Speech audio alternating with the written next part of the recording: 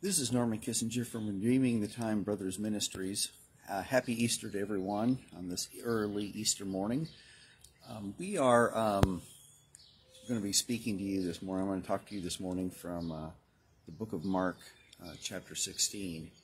And talking about the Easter story and what it means to me and what it means to Christians all over the United States right now, all over the world, different places people are meeting, and they're rejoicing in the fact that Jesus is our risen Lord and that He gave us so much. So I want to go over the Easter story this morning. I'm going to take my passage from the book of Mark chapter 16 and just read the first few verses of this passage here.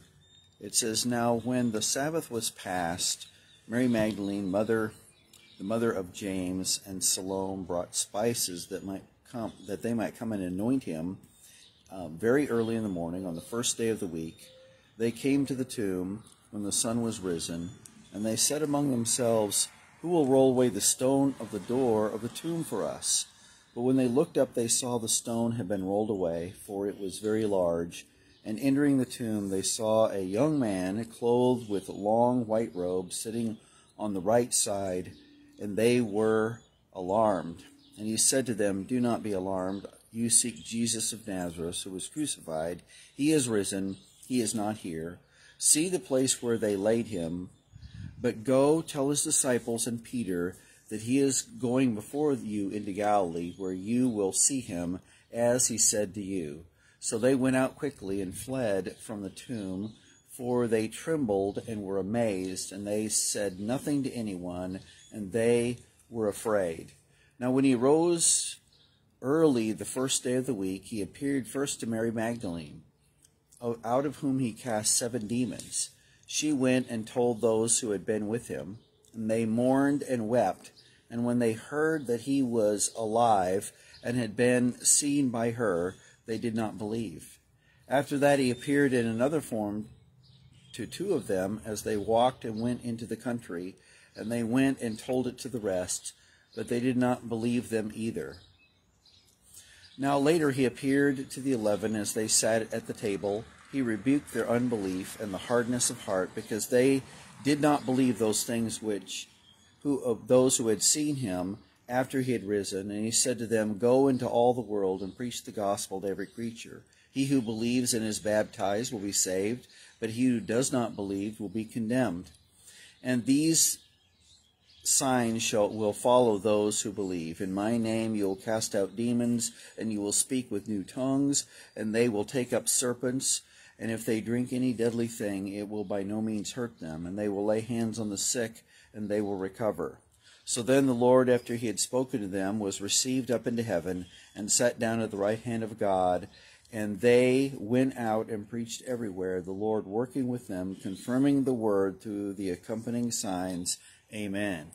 This chapter here, there's several chapters in the Bible that talk about the resurrection here, but I like this chapter here because of the fact that when this chapter here talks about the resurrection, it to me speaks of the action of the resurrection and what is taking place. And by that I mean that everybody here in this passage, all the players, are going about their business, doing what they thought they should be doing, even though, of course, the death of Jesus was such a profound thing. But the women that were coming to the tomb here to anoint him were doing what they would do in any death, and in preparing a body, which would have been a normal ritual for them. They were busy going about doing the things that they thought they were supposed to do, and the other disciples who were afraid that they were going to be arrested by the Romans, were doing exactly what they thought that they were supposed to do in order to protect themselves. And even though these were extraordinary times, everybody was doing their own thing, protecting themselves, going about their life, trying to live life effectively, even in spite of all the things that had happened there with Jesus. And when the women got to the tomb, it was already empty, because Jesus had already done his great miracle in his resurrection. And he changed the course of history right at this moment. And so this week I was talking to some young people, and I said that the resurrection was the most important day of the year. And even more important than we usually celebrate, of course, the birth of Christ during the Christmas season. That may or may not have been the time that Jesus was born, but that's the time that we celebrate it. But I said the resurrection was the most important day of the year. I've heard it been said that most of the world would recognize Christianity based on the cross and based on the symbol of the cross. But the reality is that some have suggested that Christianity is probably more accurately represented actually by the empty tomb. That if we had some sort of a symbol of an empty tomb, that would be the real representation of what Christianity would actually be or actually look like. Why was the resurrection so important? Well, many reasons, but one of the most important is that the process of all of us being saved could not happen except through the resurrection. So oftentimes I even think as a pastor that I would preach on the Easter morning, and I would talk about the death of Jesus, and throughout the year tell somebody that Jesus died for their sins.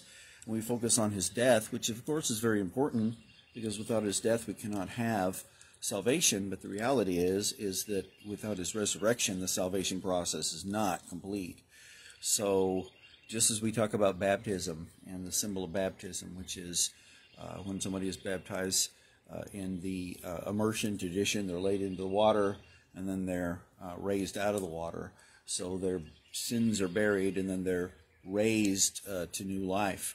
And so that same thing is happening here. Without the completion, Jesus dying, which made it possible for all of us to be saved from our sins, Jesus being raised from the dead makes it possible for all of us to be raised to a new life.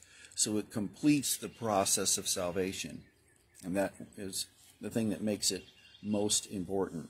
But he changed their life that day. They were going about doing what probably any of us would do. I would like to think that I was probably not like the apostles, who would be hiding at that moment and in fear and confusion, but I'm sure I would be just as afraid and confused as they were. But everybody was doing what they thought they needed to do in order to protect themselves and in order to live life. But Jesus raising from the dead, God raising Christ from the dead, made it possible for their life to be changed forever. So how did every one of these people were changed? Well, obviously after this time, and we don't have time to go into this, but that the disciples after this time were no longer hiding. They were no longer afraid. They were no longer confused. After this time, we read in the scriptures, they went out and literally within a few decades witnessed Jesus to an entire world and salvation to an entire dying world after this time, because the resurrection made it possible for salvation now to be to all men. And I noticed that salvation and the gospel transcended everything. It transcended the Roman world and the politics of the day.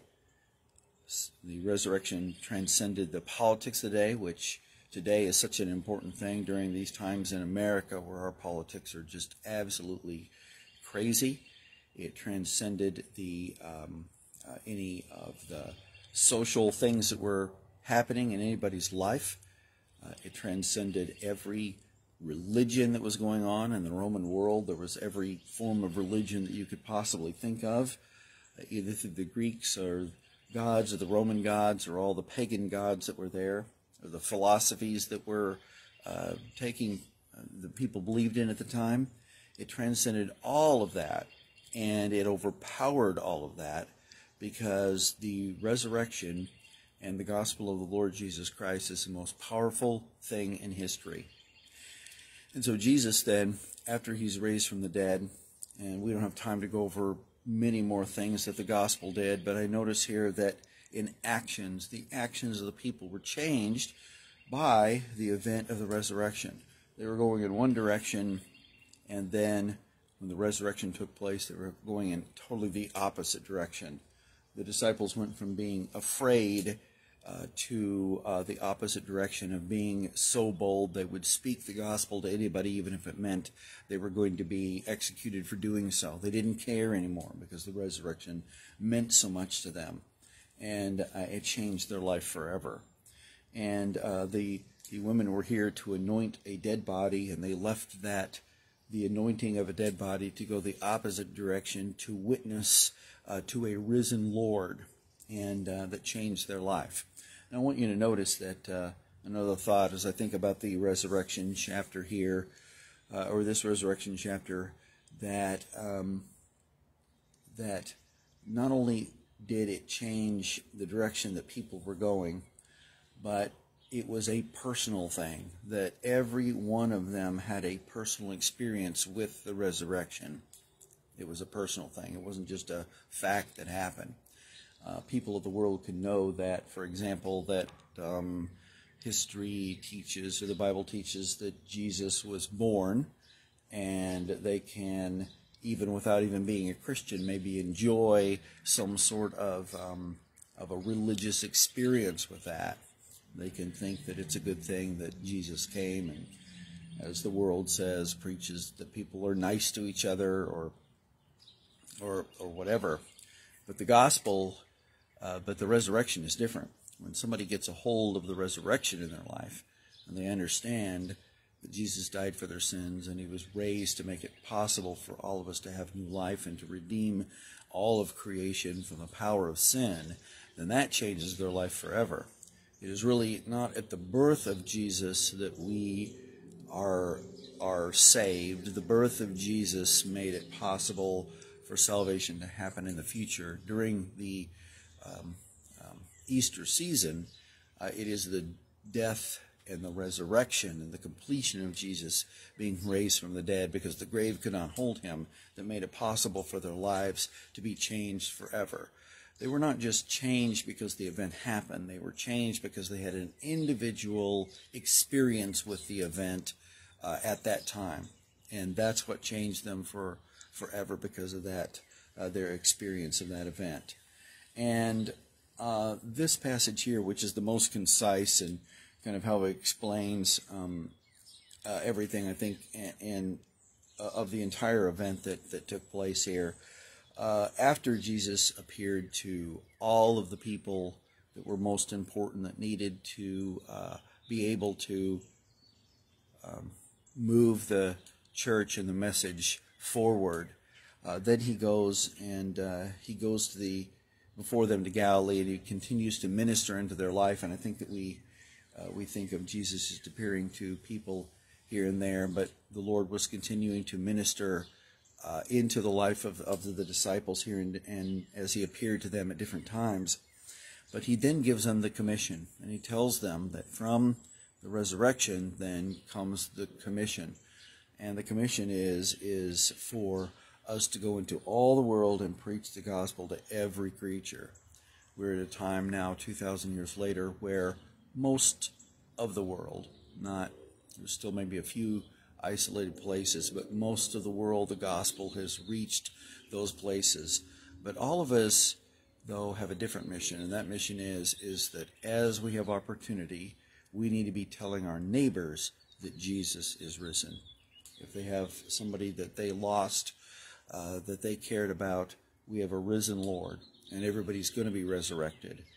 The resurrection makes it possible for us to overcome the power of sin. The resurrection makes it possible for us to live a victorious Christian life. And as I sit here, and every year that I've ever preached a Easter sermon, I tried to explain the principles. I realize that it is not something that is so easily explained It is only something like the folks here in this passage can only experience. They can only experience the resurrection. You don't. It is not just an event that happens. It's an event that has to be experienced in your life as an individual.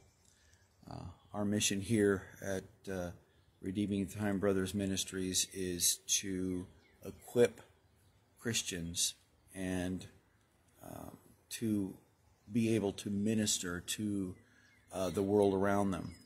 Our mission here is to attempt to tell others, of course, about Jesus and about his death and his resurrection. And it's been said that it's not so much what Jesus said, although of course everything he said was truth and it was life, but it was what he did that made a difference in the world. It was his sinless life, his death and his resurrection that changed the whole course of history. And so we want the world to know that, and we want to tell everyone that, and we want to encourage everyone as we have opportunity that we would lead other people into the experience of the resurrection through salvation. The days are short. The time is short. I do not know of any friend of mine or any preacher that I know of or any Christian that I talk to that does not believe that very likely that we are in the end times. Even if that were not the case, certainly in America and around the world there is all kinds of spiritual and different types of upheavals going on that at this time, as far as men have always needed Jesus for salvation, but at this time our nation and our world need the risen Lord again and need to experience him on a personal level so that it changes their life forever. People who have been hurt are healed by the resurrection. People who have been have lived life of sins have been delivered by the resurrection. Countries that have been going in a direction of destruction have had prosperity again and revival because of the resurrection. And basically the resurrection answers every need of every heart, of every political situation that has ever happened in world history. Oh, if I could only explain it in a way that it would make sense. Those of you who are saved already know it. Those of you who have not made Jesus Lord of your life, have not experienced yet, maybe that yet, but all of us are changed by the resurrection of the Lord Jesus Christ. It's my hope that, like the women going to the tomb, like the disciples who were hiding, that your life would be changed forever and go in a completely opposite direction, because the resurrection would make such a difference in your life as it did in my life when I was a little boy. And I asked Jesus into my heart, and he changed my life forever. We serve a faithful God who does wonderful things. We serve a giving God who gave us so many things and answers so many prayers, but he gives us salvation. God bless each and every one of you. I'm going to pray here, and then we'll close this morning. And so let's just go to the Lord in prayer and ask him to bless this resurrection morning. Father, we thank you for this day. We thank you for all of your wonderful, wonderful blessings. We thank you for your word. We thank you for what you did for us in sending your son Jesus to die on the cross, to be raised the third day, and make it possible for salvation to be complete for all of us. May this morning, may the resurrection change lives in churches all across this country and around the world. May the resurrection save people from the impossible. And I thank you so much, Lord, that you're a God of possibilities. Thank you for all you do, and thank you for what you graciously did for us that we do not deserve. These Easter mornings, as we celebrate them every year since Jesus went back to heaven, come again quickly. Thank you for all you do for us. In Jesus' name, amen. May God bless you and keep you. this Easter morning. May you have a wonderful day as you think about Christ and all that he's done for us. God bless you.